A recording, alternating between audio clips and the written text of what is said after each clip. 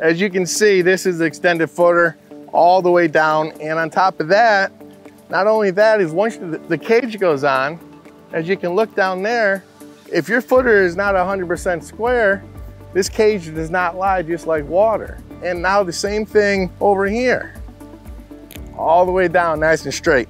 Another special thing that's included here in Superior Pools, we stucco all our footers on the outside. Now, we don't paint it. We're not in the painting business. We suggest that you always match it as your house color, but we stucco it. A lot of other companies, it's not included. So then you see the cement that's cemented from here to the footer. There's a gap. It looks awful. This is a finished product. It looks like it was built with the house.